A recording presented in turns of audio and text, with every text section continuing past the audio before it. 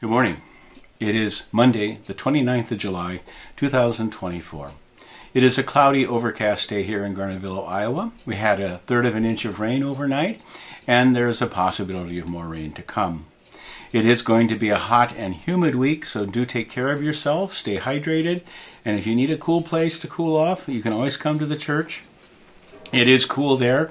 There isn't a lot to do in the fellowship hall, but it'll at least be cool.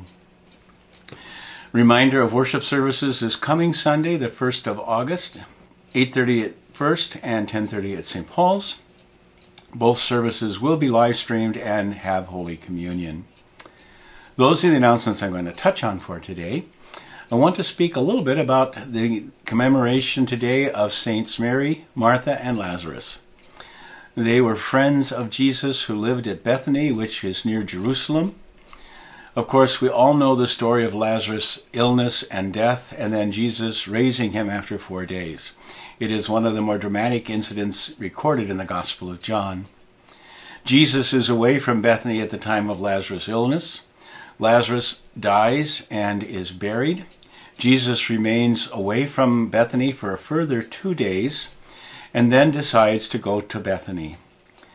Upon arriving at Bethany, both sisters confront Jesus with the very plaintive and genuine cry, "Lord, if you had been here, my brother would not have died."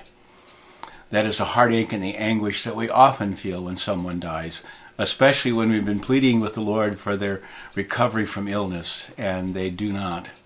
It is a hard thing, a painful thing, and at times we feel very angry at God because of death has taken from us unjustly. Jesus reminds the sisters that Lazarus will be raised again, and of course they acknowledge that on the last day Lazarus will be raised. But Jesus points out to them the very real truth when he says, "I am the resurrection, the truth, and the life." And he asks the sisters to believe in him. He goes to the grave, weeps at the grave of his friend Lazarus, and then asks for the grave to be opened. Lazarus has been in the tomb 4 days. Popular Jewish piety at the time believed that the soul lingered near the body for 3 days and then would depart, never to return. And so Lazarus has been dead 4 days. There is no hope of life. In fact, Martha points out to Jesus as he asks for the stone to be rolled away that it's already going to smell. Decomposition has already set in. Death is really there. And of course, we know how it all concludes. Jesus raises Lazarus from the dead, and all are amazed and give thanks to God. It is a story of promise and of hope, and it also is a story that can speak to us today. There are many times in our lives when those whom we love die unexpectedly or tragically, and there are no good answers. There are many times we have prayed to the Lord for health and healing and recovery, and that does not come. And those times in which we can genuinely question whether or not God is even there or even good. We do not see, we do not understand the whole scope of things. All we can see and understand is the death of the one we love in front of us. And that is a reality that is terribly painful, and it's hard to bear.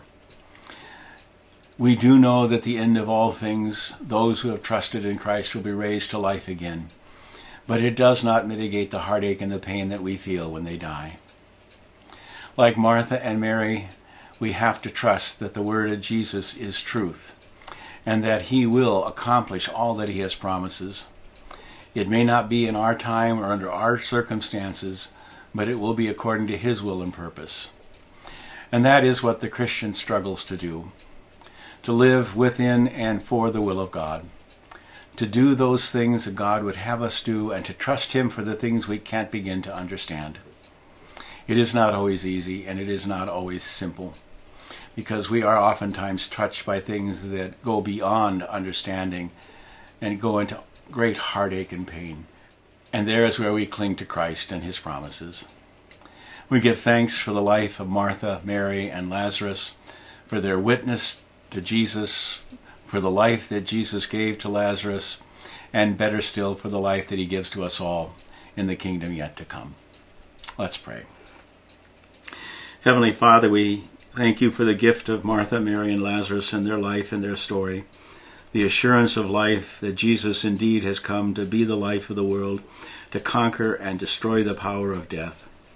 Help us to remember in the midst of all our sorrows and tragedies that you are indeed God. And even though we may not comprehend or understand what's happening to us at the time, we know that you will one day make all things new, all things right, all things good. We pray for all of those who are sick and afflicted in any way. We pray for those who are sorrowing and grieving that they may be comforted. And we ask for the blessing of the day before us, that we might love and serve you in it and be a good neighbor to those around us. We pray it all in Jesus' name. Amen. Well, I look forward to seeing you all again tomorrow. I hope you have a very good rest of the day. And until then, goodbye now.